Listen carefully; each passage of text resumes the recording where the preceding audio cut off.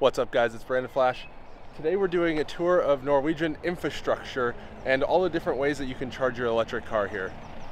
Today we're starting with some street parking for long-term parking. There's apartments all around us and there's multiple Type 2 charge points just along the street for anyone to use and park and charge their car overnight, during the day, whatever the case may be.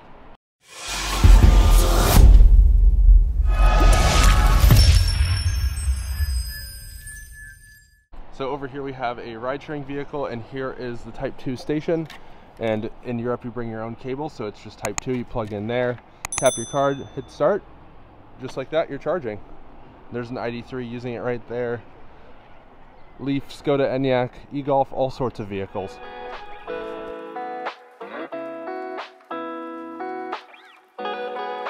So here we are at a city type charging spot. These are almost all 50 kilowatt chargers, variety of different hardware. And then we also have Type 2, just like we saw on the street there. And pretty good utilization here, more Type 2 along the back wall there as well. So this allows a lot of people in apartments or people just coming and shopping here or whatever to charge rather quickly rather than just the on the street AC charging.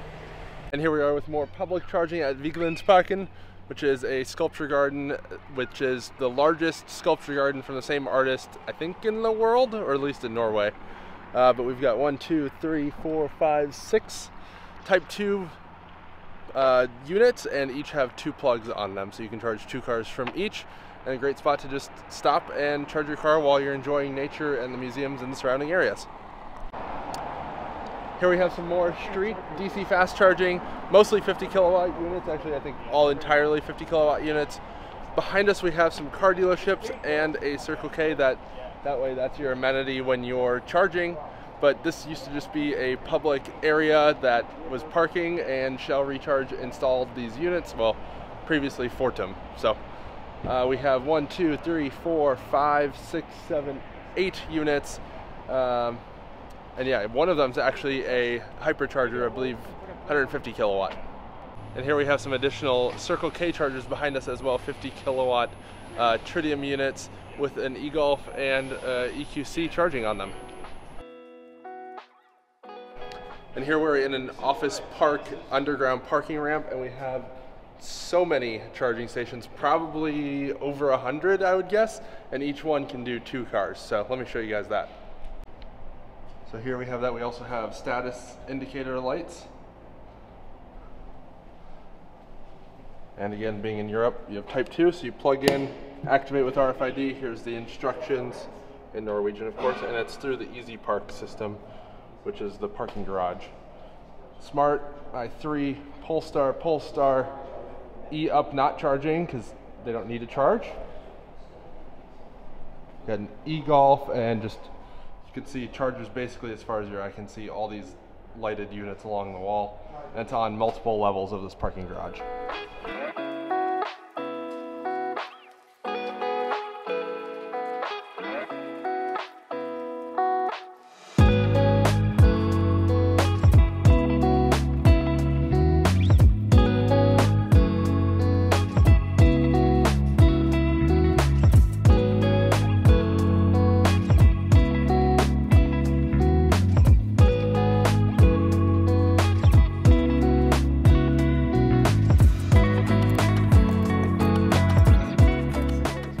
In a shopping complex, we have Zaptec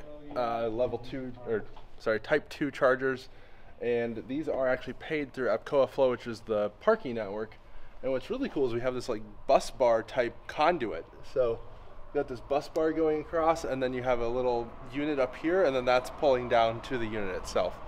But pretty cool to see that. And this is 4 hours free parking, but it is paid charging. And here we have another office park with tons and tons of charging. These are all either 7.4 or 22 kW chargers, depending on what the input is, if it's single phase or if it's 3-phase. This row is pretty empty, but we have 2 rows over there that have pretty good utilization. And here we have a lot higher utilization, lots more cars plugged in, and we actually have an Xpong right here as well, so that's pretty cool. And here we have a whole bunch of hotel charging. Much bigger scale than I've ever seen in North America. I would guess probably about 25 or so, maybe even more than that, and a huge chungy, I think 7-seat SUV. You don't get these in the US, but it's cool to see and probably would be a welcome addition to the market. And this was pretty slick, the charge level indicator on the pillar. And here we are at a mall, Sandvika store center. So here we have a bunch of Type 2 stations, Kia Soul electric.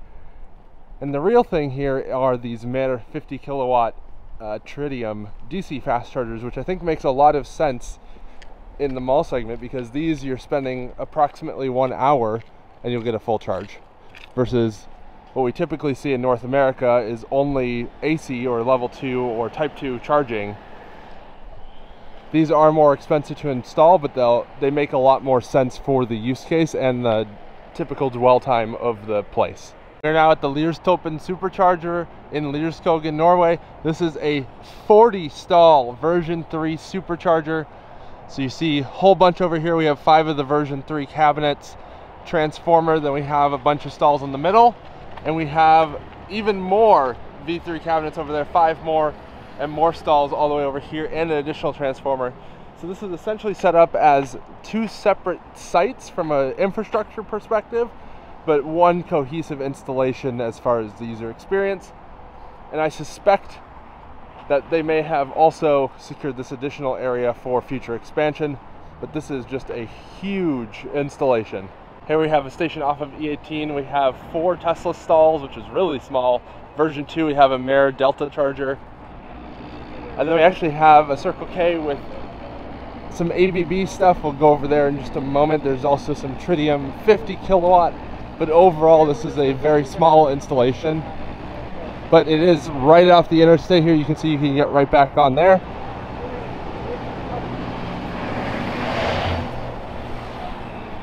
You can see just all the traffic here.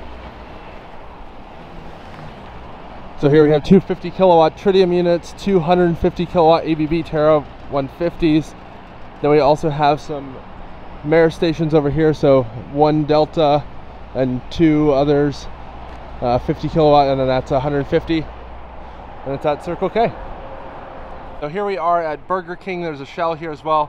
This is a Tesla Supercharger version 2. This is the Lear South station, I believe. Here we have Mer with a bunch of Delta DC fast chargers. Kind of cool little canopy, but not really the most functional. Doesn't really make sense. And here we have something actually pretty cool. These are Neo DC fast chargers with terrible cable management or none existing at all. There's the power cabinet for it, and Neo battery swap. So you pull in here, and then I believe it's pretty much fully automated, that the bottom opens up kinda, and then it swaps out the battery, and then you leave with a fully charged battery and everything. Pretty cool.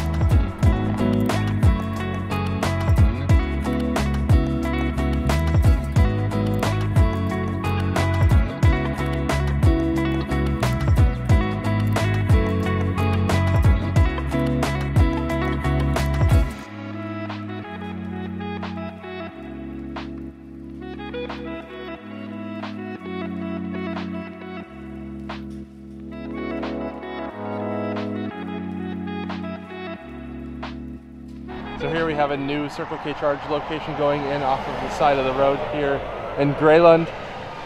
And there's some existing chargers over here, 2 50 kilowatt Tritium units, 2 250 kilowatt Tritium units, and then there's actually some Mer chargers all the way down there at the end as well. But this is going to be a huge expansion. You can see each one of these squares here is going to be a charger, or at least a future designated spot for a charger. There's going to be some picnic areas, and it's just going to be a great resting stop on essentially a rest stop location right off the highway here. We're in Kilowatt, Norway. Here are some Kempower stations being installed, the Kempower power cabinet. More there. There's some ground contact Mer chargers, more Mer chargers over there, and there's a huge Tesla installation all the way down there. So this is a huge charging hub. We've got a hotel, kind of a little shopping thing, and a Shell station. And here we have a Larvik Circle K. We have Ionity stations here. More stations are going to be going in there. Some Circle K 50 kilowatts. And actually on the other side of the diesel area here, we have a fairly large Tesla installation as well. So lots of charging right off the interstate here. We're now at Circle K Telemarksporten, and here we have 6 ABB Terra HP 150 kilowatt units. And here we have a ABB Terra 184 and 2 ABB Terra 54, quite a few spots. And then over there we have some Mare 50 kilowatt units as well, along with quite a few Superchargers too. So you can see the start of them. I believe there are 12, possibly even more Superchargers all along this back area. Truck, diesel, car wash, and right off kind of a main interchange here. So here we are charging in Babla on a 300 kilowatt hypercharger. This is a huge site for Circle K, and let me show you some of the chargers here. So the hypercharger, tons of Tesla chargers, 50 kilowatt Tritium units, more 50 kilowatt Tritium units, and a bunch of 150 kilowatt Tritium units over there. Gas pumps, nice store, some advertising boards. There's a bus or RV toilet emptier, bunch of truck and bus parking over there. It's time for lunch.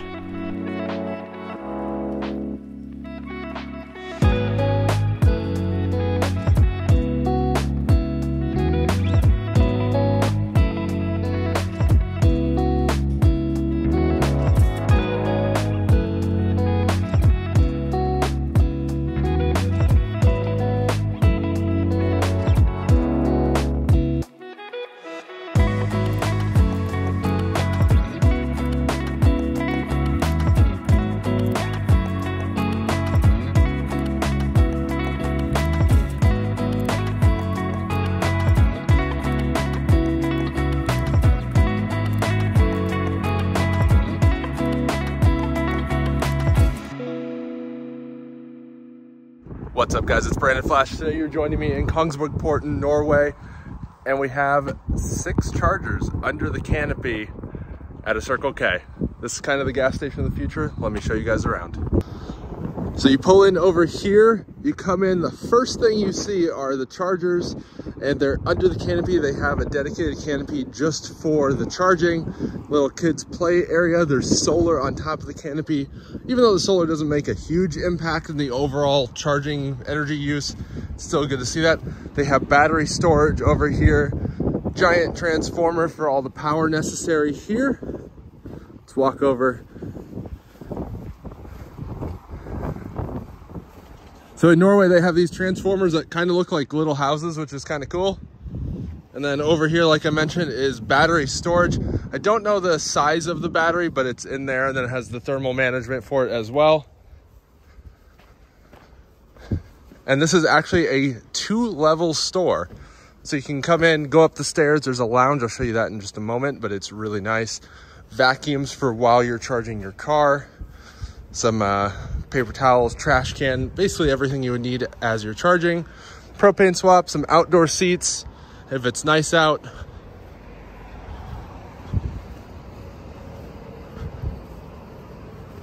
There's a car wash all the way over here as well, windshield washer fluid.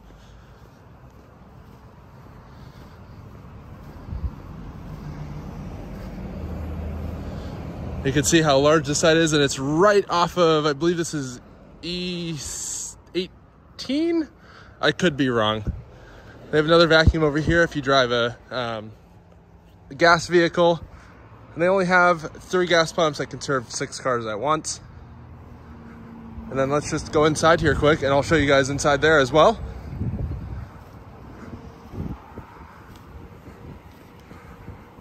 If you walk in, you have coffee and all sorts of great offers.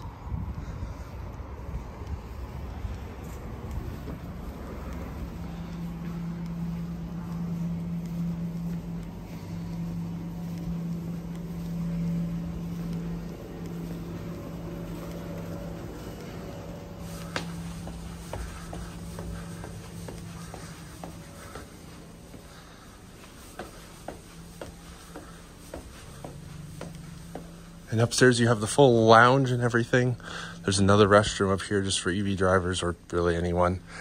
You got power outlets, USB ports underneath the chairs here. You can power all your devices. And here we can see the chargers from above. So you can see the solar panels going up on top of the canopy. And then these are each 300 kilowatt Alpatronics hyperchargers, and they can do 2 cars at once. So they all have both CCS, 2 of those, and then 1 CHAdeMO each. And you can see the vacuums as well with the designated spots. And you have a pretty nice view here while you're charging.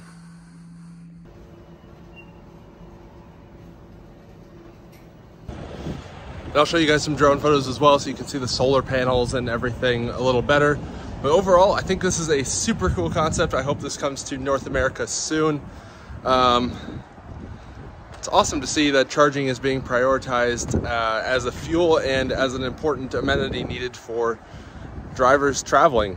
They have really high market share of EVs here. I believe it was 92% in January of all vehicles sold. And they're at about 25% of all vehicles on the road are electric at this point being driven. So it's really cool to see this. Really curious what your guys' thoughts are, and if you have any questions, let me know. Comment down below. Thank you guys for watching, and see you guys next time.